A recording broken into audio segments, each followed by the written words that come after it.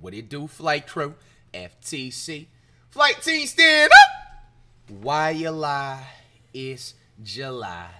Hey, man, we got the official reactions between Steph, Chef, look at Curry, man, and Draymond Green to Klay leaving Golden State.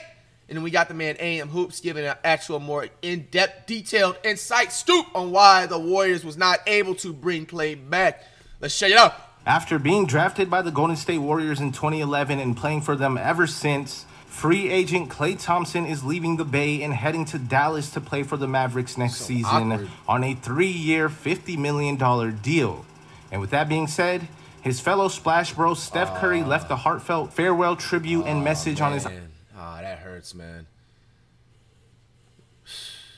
I wish Klay could have at least stayed, you know, and just stayed a Warrior till he retires. But, you know, given the circumstances, you know, that's why, like, in a way, I'm still a little bit salty and mad about it, but not something to where I, like, want to bash him. Because at the end of the day, guys, like, another thing you also got to remember, bro, this guy had a whole MCL knee injury or whatever torn back in 2019. That's literally career ending. He wasn't even supposed to, like, return to basketball right after that. He did. We won another championship. And then, like, on top of that, the other championships we won in, like, the 2016, 17, 18 era and shit like that, bro. Like, man, it's just tough, man. And I already know, like, Curry definitely didn't take this, like, the best way, like, in terms of just, like, emotional-wise, bro. It sucks, man. I honestly wish Klay could have just stayed until he retired, man. It doesn't feel right at all, man. It doesn't feel right. Like, I've had so many friends, you know, so many people ask me, like, even, like, personally myself, like, how do I feel, you know what I'm saying, about the Klay situation. I say the same answer every single time. I wish he could have just stayed, you know what I'm saying, a Warrior, man. It's just like one of those things, because you could tell Draymond is going to stay a Warrior. You know what I'm saying? Obviously, Curry's going to stay a Warrior his entire career. It just would have made, it would have been a little bit more legendary to the dynasty overall, to be there from the dynasty, from the start to the peak of it, you know what I'm saying, and until the end, man. But like I said, all good things come to an end, and obviously Klay did this for more of a career longevity factor, because, you know, like Texas and stuff like that, he's going to be able to save a lot more money over the years with the taxes and stuff. And he probably, honestly, maybe low-key, I don't know, some people I've from over the years have said that, like, Klay Thompson, because if you actually, like, look behind the scenes sometimes, Klay actually likes and fucks with the Bay a lot. He usually is, like, bike riding and stuff, or I believe he'd be fishing and stuff around. I don't know, maybe do you guys think, because I want to believe that, isn't he, like, actually, like, from the Bay, like, overall, before he even would, like, join the Warriors? So maybe he just may want a new, like, whole change of scenery and everything, because, you know, Texas is also known for, like, having, like a family type of, it's still, you feel me, you can get some good bread out there in Texas, don't get it fucked up now, and they got, like, that's the land of the hustlers and stuff like that, and just also entertainment and great food over there, of course. But also, it's a good family-oriented state, too. So maybe Klay's getting into that father era. Does Klay have any kids? I've never seen him with... No, I'm tripping. I would be lying about that. He did have a celebrity chick, I think. I don't know. Correct me if I'm wrong. Was it a rapper-singer chick? I don't know. But, I don't know, man. Maybe it's a whole bunch of those factors boiling down, man. So, this sucks, man. I can't even believe this is going on. Just 3 days after this happened, I still can't believe it, bro. It's still, like, processing, dog. IG story. I ain't gonna lie, I will stand on this, though. One thing I will not tolerate, and one thing, bro, come back to this video if it does happen. One thing I will not motherfucking tolerate. If Klay, like, let's say hypothetically, like, any game, it don't matter if it's a regular season or the playoffs, if Klay, like, let's say, goes on a hot streak and scores, like, 5 straight threes and starts talking shit against the Warriors, oh, no, bro, I'm flaming this nigga for an hour. You Klay Thompson, you hear that shit right there, right? You know, just keep it humble, you know what I'm saying? Keep it cool. Don't be talking. You can talk anything to any other team. I don't care. But when it's the Warriors, bro, you have to bow down to my glorious king, Steph, Chef. Look at Wardell Curry, man. Don't disrespect them. You start going off on the scoreboard or anything like that, bro. There's no way in hell you are allowed to talk any type of mess. Because I have noticed that sometimes with past NBA players, when they leave like a team they've been with for like the last 5 to 8 years, and they go on like a 30 or 40-point game, they talk crazy. But at the given defense for the other players I'm talking about, they're obviously not in the same, like, spectrum in terms of, like, the chemistry Klay has provided with the Warriors. And it was a little bit toxic for the other players, so they have a right to do that. But right, Klay, the Warriors have treated you nothing but good. Obviously, with, like, you going 0-10 and you not showing up to certain games, they flamed you a little bit, and even me. But like overall, like real Warriors fans fuck with you heavy, bro. So that's one thing you got to keep in mind, bro. Like keep it humble. If the time you return to Golden State or you play against Golden State, you know what I'm saying, just play chill basketball. You get a 50-point game, dap everybody up still. Don't be talking shit, saying this and that. But that's what my with thing. 30 That's photos of them together, and then saying, "Gonna miss you, Klay. Even though we won't finish the journey together, what we did will never be done again. Couldn't have imagined a better run with you and Draymond Green. Changed the whole Bay Area. Changed the way the game is played. Killer Klay at the center of it all. Thank you for everything, bro. Go enjoy playing basketball and doing what you do. Splash Bros for life, my guy." Wow, man. Class act by Curry right there, man. That's why he's the #1 ball player of all time right now, man. It's like, and you can tell. You can also tell, like, I don't also know that if you guys know it, like, there's nothing wrong with having it. Because even, like, I have it sometimes, like, the point of, like, you know, with everything, like, where I'm at in, like life. Like, having a PR, like, PR training and stuff, there's nothing wrong with that. But you can actually genuinely tell that, like, this was not a PR message. Like, this is just straight from the heart and everything like that. So, much respect to Curry with that. All right, so next, we got Draymond Green emotional reaction to Klay Thompson joining the Dallas Mavericks. I want to guess this is from Draymond's podcast, from his podcast. Before we hear Draymond's reaction to Klay Thompson signing with the Mavs, this is actually what Steph Curry posted on his story along with a whole bunch of photos. He said he's going to miss Klay. Even though we won't finish the journey together, what we did will never be done again. Couldn't have imagined a better run with you and Draymond. Changed the whole Bay Area, changed the way the game is played. Killer Klay at the center of it all. Thank you for everything, bro. Go enjoy playing basketball and doing what you do. Splash Bros for life, my guy. But here is Draymond's reaction to Klay leaving the Warriors for Dallas. There's been a lot of crying, I'm sure, around the world, around the Bay, you know, marking Klay's exit. 13 years in the Bay. I don't really know how I feel about it.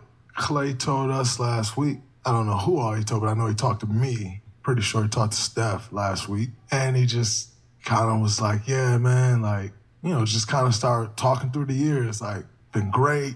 What we've done is so special. Like, you know, you and Steph, my brothers forever.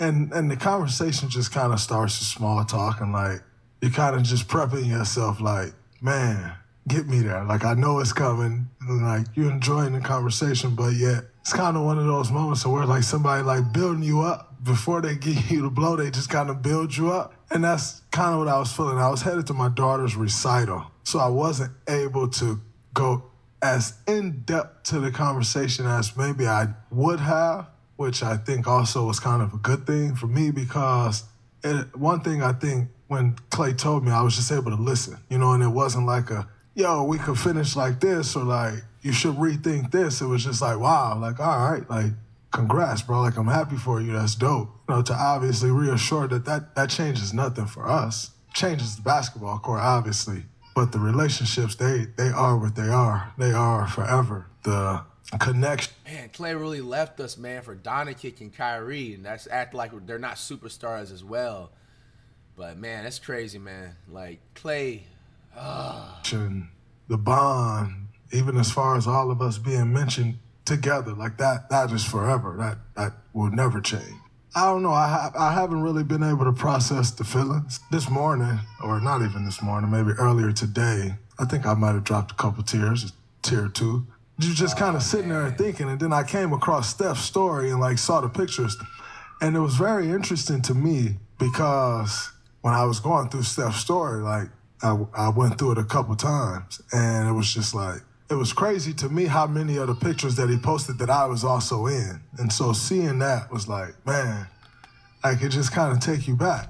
Like it taking me back to the beginning though. Like when it all started and none of us really knew that it would end up being this, you know, what it became. And just going through that, you know, it was very interesting to see, like I said, how many of those I was in because I don't put myself in the same category with them two. Them two for me are like here, like out of the frame, like they're here. And so I dropped a couple tears just throughout the day.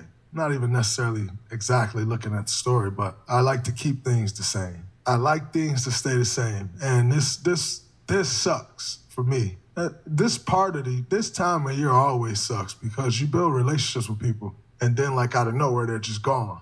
And out of nowhere being gone for us is crazy because you spend most of your time with these people. Like you spend pretty much the better part of 9.5 months seeing these people daily. And then like out of nowhere, it just ends. It's always been a very weird thing for me. And so then this one hits like a much deeper, right? Like way more close to home because in a sense it disrupts home. Like what we've known as home for the last 12 years for me, that looks way different now. Wow, man. I mean, Draymond said it right there, man. This is some sad stuff. What do you guys have to say about this, that especially Warriors fans? All right, next up, last but not least, got AM Hoops with the last video. The Warriors did Klay Thompson dirty. Let's see his take on it, or maybe he actually might have some information on what exactly the Warriors about. The Warriors failed Klay Thompson, so he had to leave. Why? Well, before the season, they offered him 2 years, $48 million. He ended up taking less money per year on the Mavericks. In fact, dude could have had a 4-year deal elsewhere, but said, no, I'm going with Luka and Kyrie. It was obvious. He didn't want to return to Golden State after what they did. But first, the sign and trade... So he took less money and left? It was. The Mavs get Klay, the Hornets get Josh Green, the Dubs got a $16 million trade exception and 2 second-round picks. But why did he choose Dallas for... Bro, it's crazy looking at this at the end of the... Bro, 2 second-round picks for Klay Thompson, bro. Like, I understand he's at the end of his career, but, bro, the Mavericks should have at least gave us, like, DJ Gafford or something like that, right? Like, isn't that a lot more fair? Like, at least 2 first-round picks, the Gafford dude, and then maybe, like, the Hornets could have gave us... like somebody off the bench. Who's that 3-point shooter, Devontae Graham dude? Like, we could have got something like that. Like, why are we, like, come on, man. $50 million. The 4-year teams had space like Pistons and the Jazz, but Klay wants to compete for a championship. Mavs just made the finals, but he also wants to start. The Lakers wanted him, but there is a ton of baggage playing with LeBron James. I mean, if Klay had an off night, he would take the blame, which happens to like every LeBron teammate. In Dallas, there's less pressure, and they wanted him. LeBron said he would take a pay cut for a short list of players. Klay, James Harden, Jonas Valanciunas, or DeMar DeRozan. But the Mavs said, you are the only one we want.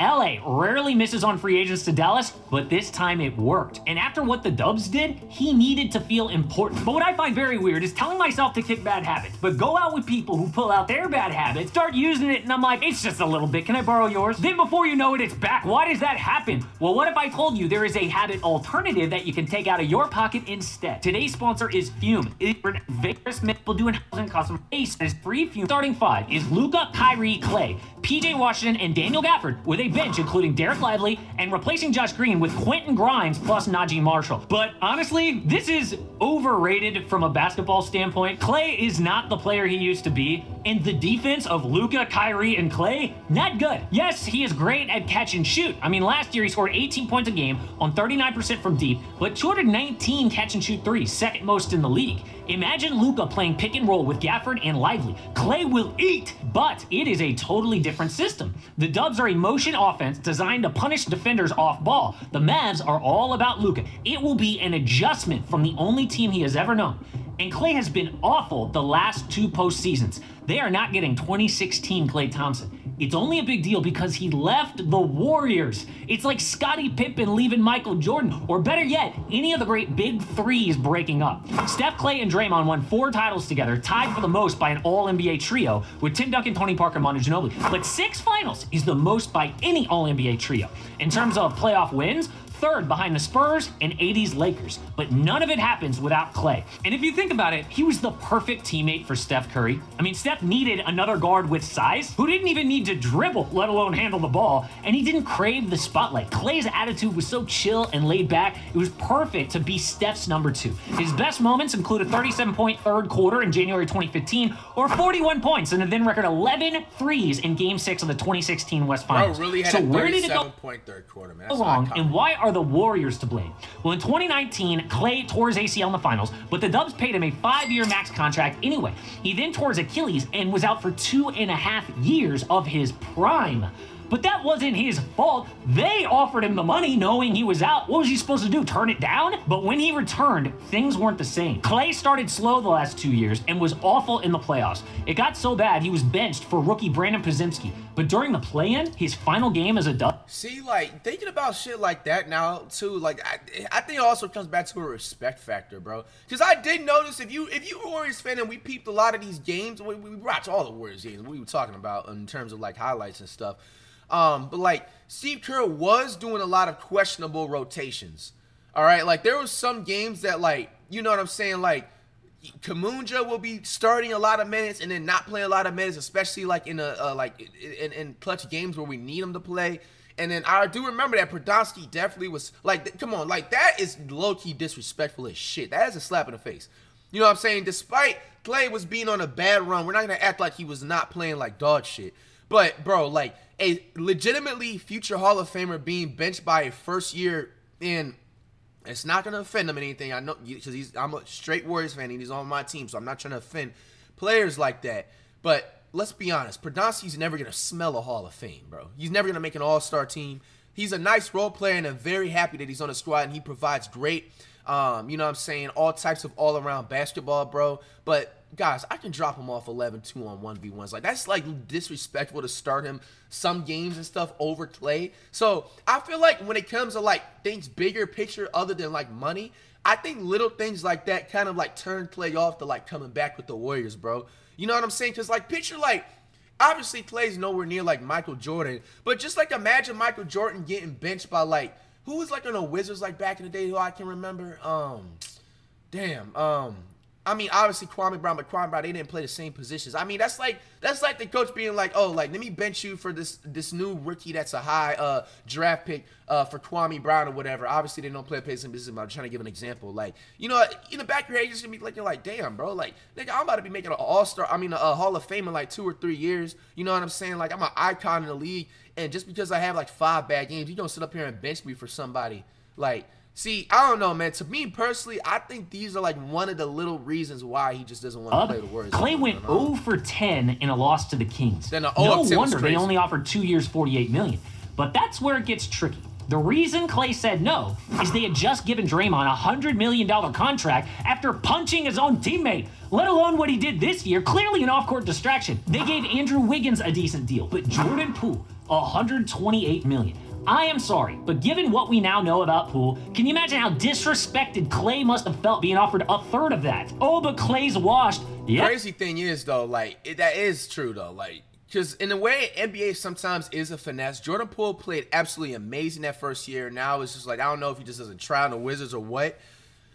And he just got like that big boy contract, you know? But there wouldn't be so much on him if the Warriors had run their team right. The same day Klay tore his Achilles, the Warriors drafted James Wiseman, #2. Such a bad pick. That is franchise mismanagement. Then Jonathan Kuminga and Moses Moody. That franchise mismanagement. A lot of cool Warriors fans have also been, you know what I'm saying, letting me know that also if you peep behind the scenes with like the staff, like, bro, the Warriors, I said this too when we was talking about like Paul George going to the Sixers. Like, I don't get it. Like, the staff on the like who does these like pickups and stuff is just questionable as hell. Like, we should have been in no position to draft James Wiseman. We should have gotten LaMelo Ball. We literally could have gotten LaMelo Ball. Like, we literally gotten like, I don't even understand how the hell you make that big of a mistake. I don't care how good like, unless James Wiseman was averaging 30 fucking points in college, bro. I don't understand why NBA teams still, or unless a big man that's like 7 foot has like a nice, actual, consistent three-pointer and they're fast and they can dribble the ball like a jockey or a wet bananas. Like, I don't see what the hype they see. This isn't early 2000s anymore, bro.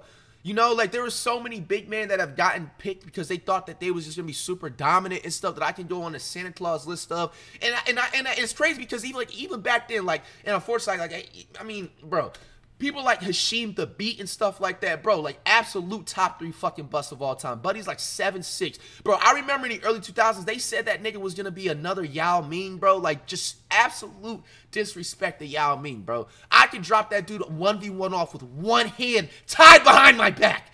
You know? So, it's like, when I looked at that back in the day, I'm like, bro, this dude can barely make mid-range shots, let alone can't make a 3. He's weak as hell in the post. He weighs about 110 pounds and a 7-footer. You know what I'm saying? And the list goes on and on for big man that they just had so much confidence in drafting. I don't understand what is, like, the big hype with, like, especially, like, the Warriors office. Like, they just love drafting big men. This isn't even the first time. I believe, like, even the year before Curry, they drafted, like, a big man, if I'm not mistaken. So, like, I don't know, man. We really could, we could have gotten LaMelo Ball. Bro, and crazy thing is, LaMelo Ball would have been like 5 times. He's obviously still lit, and he's not one of the faces of the NBA just yet because, you know, he's injury prone so far. But he's definitely, you know, on the way up there. And I feel like LaMelo Ball would have way of a better 5 times career and a lot more exposure with the Warriors and the offense we could have got into. Like, I don't know why we didn't pick him 6'7", 6'8", bro. Like, come on, man. That's crazy. Like, even that type of stuff, like, bad moves in the offseason, bad moves in the draft. Bro, Klay not going to want to deal with that. Dude, the motherfucking Dallas Mavericks, and they just had like 2 first-round picks, bro. They just went to the finals. You know, seeing stuff like that. And then you see the Warriors, they didn't have a pick until like the third to last pick in the 2nd round. It's just like, and we didn't even make the playoffs, like, alone. You feel me? Like, bro, come on, man. What are y'all niggas doing behind the scenes, bro? Y'all got to get it together in the staff or something, bro.